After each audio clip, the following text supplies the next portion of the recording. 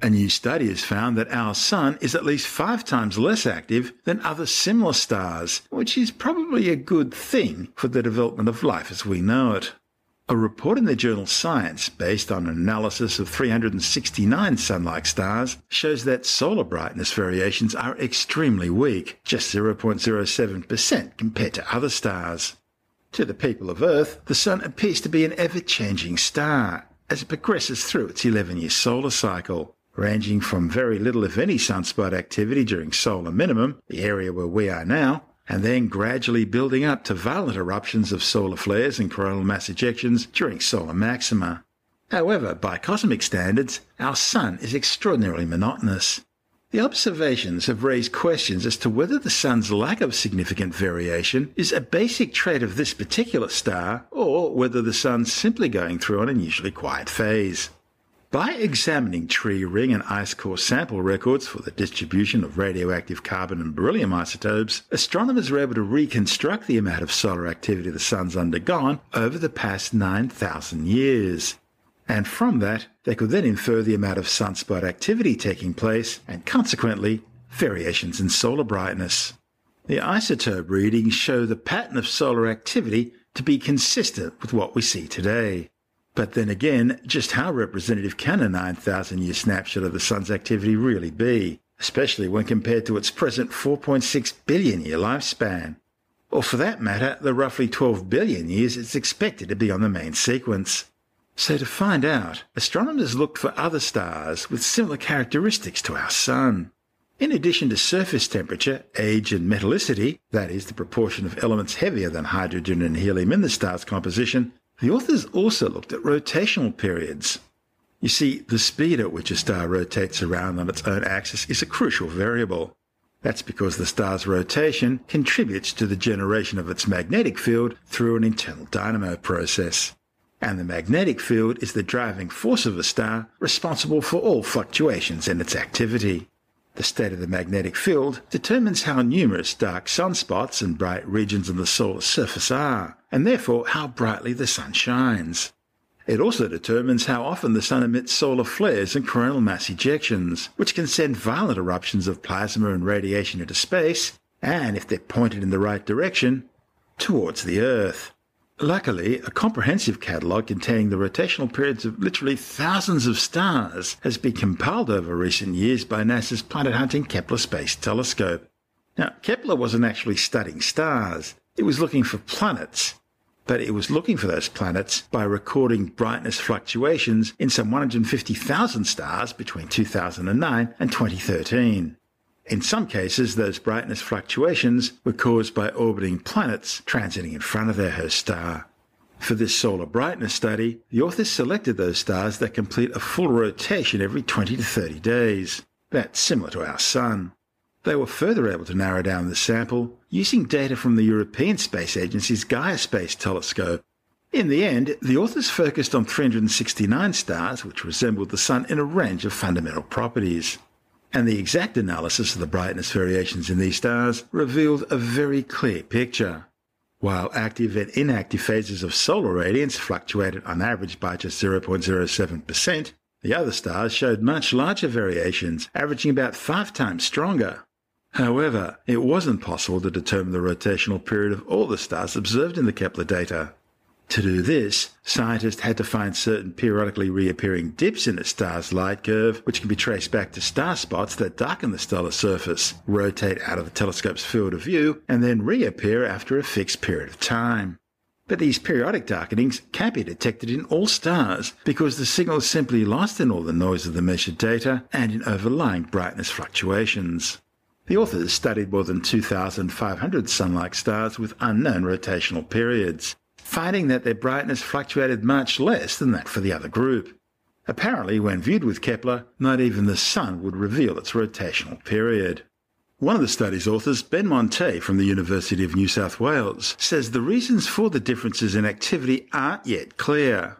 But it would seem that a quiet host star might be an important prerequisite for the establishment of life on any planet in that star's habitable zone. The work we've been doing is using data from the Kepler telescope. So Kepler was a NASA mission that launched in 2009, and spent 4 years observing just one patch of the sky, kind of as big as your hand at arm's length.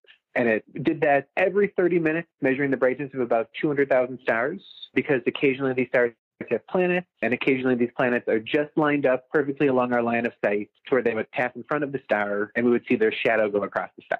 So to do this, to find relatively small planets like the Earth, you need to look at a lot of stars very precisely. So we have this fabulously rich data set of the brightness of 200,000 stars at precision of about 10, 20 parts per million every 30 minutes for 4 years.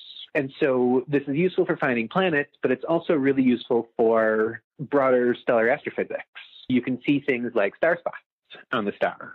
You don't actually image the surface of the star itself, but we can see that the star over a few weeks gets fainter and brighter again, just like our own sun does. Yeah, I think they've been using it for astroseismology as well. So there's such a rich tapestry of data coming from Kepler. Yeah, no, there's really broad science. There were just by chance a few supernovae in the field of view, and so there's detailed studies of kind of the initial moments of supernovae from that.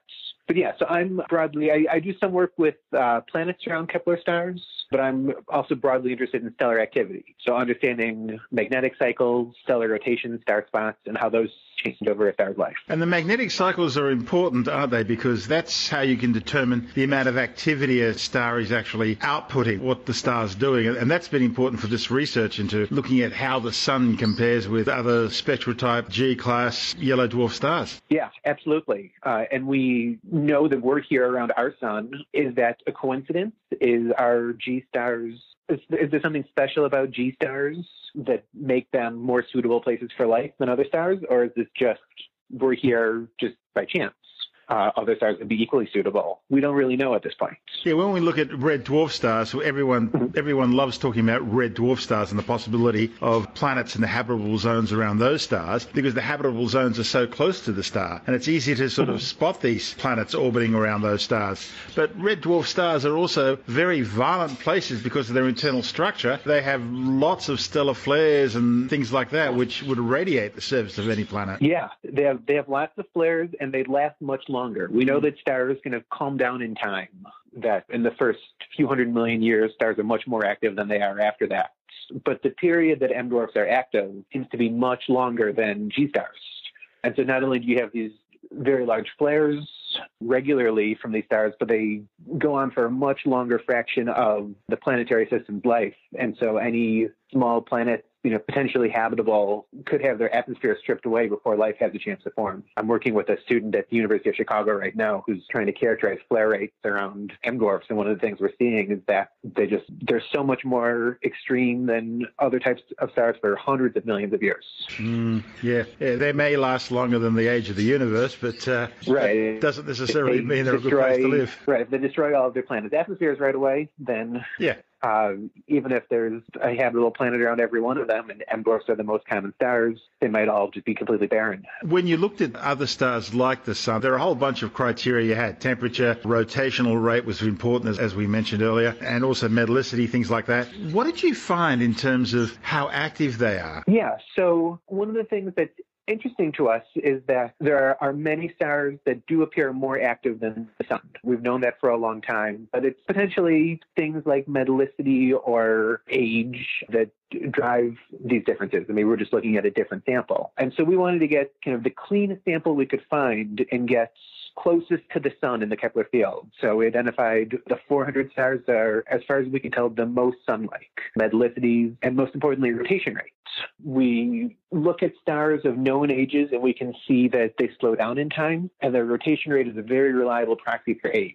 That if you find stars that are rotating at around the same speed as the sun and they're about the same temperature as the sun, then they're about the same age as the sun. And so this is not just a sample of G stars, but a sample of roughly 4 to 5 billion-year-old G stars. And so this gives us really a unique opportunity to place the sun in context and see how its rotation compares, or how activity compares to other stars of its type and age. And we found that our sun is quite a bit quieter, that if you look at photometric variability, how much the star gets brighter and fainter over the 4 years of the Kepler mission, the sun is really boring relative to these other stars.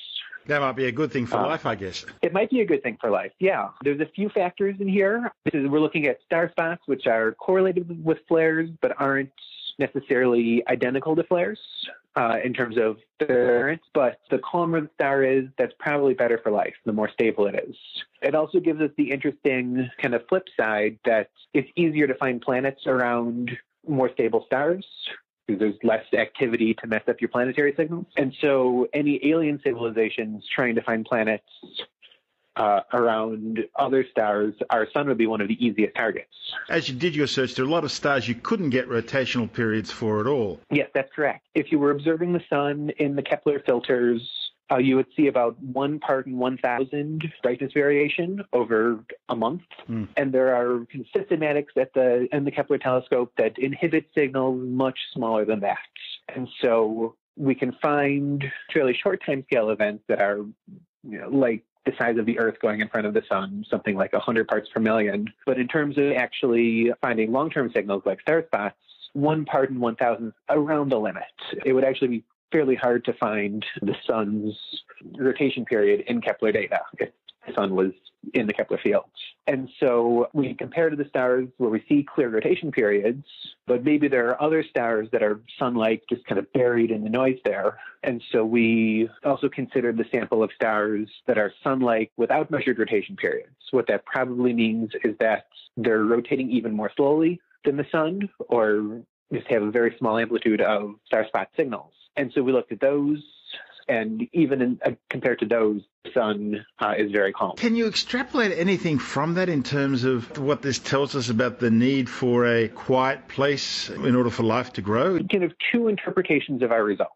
The first is that the sun is inherently quieter than these other sun-like stars for some mechanism that we don't really understand. We don't have a good explanation for why it should be quieter. We just see that observationally it is. And so maybe this is telling us something about the sun's magnetic field.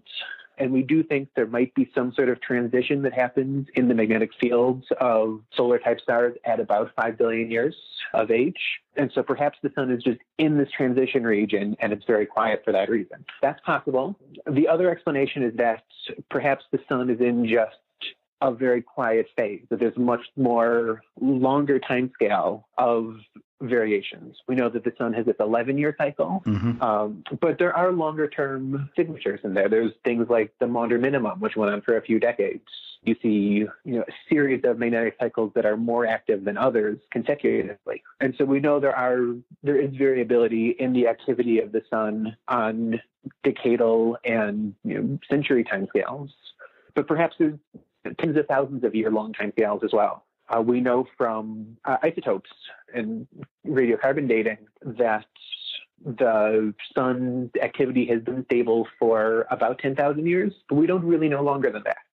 So if the sun is just in a boring several millennia and then becomes more active in 50,000 years, that's possible. I take it there's been nothing in other records that would show any sort of difference in how it's affecting life on Earth over periods earlier than that 9,000-year slice that you've been able to get through your ice core and tree ring samples. So it's not like there was a sudden change. That's kind of the limitation of where we are. It's hard to look at. We don't have good proxies of stellar magnetic activity going back more than about 10,000 years. So there's one of these two scenarios. So in a scenario where the sun is actually much less active, then perhaps that is telling us something about habitability. Certainly we're here, but we don't deeply understand what goes into habitability. A quiet star is important, but how quiet do you need? We don't really know. But we're working on it. That's Ben Monte from the University of New South Wales. And this is SpaceTime. I'm Stuart Gary. Still to come, elongated blobs of molten metals causing Earth's magnetic north pole to move. And later in the science report, positive early results from Phase 1 clinical trials of a new COVID-19 vaccine. All that and more still to come on SpaceTime.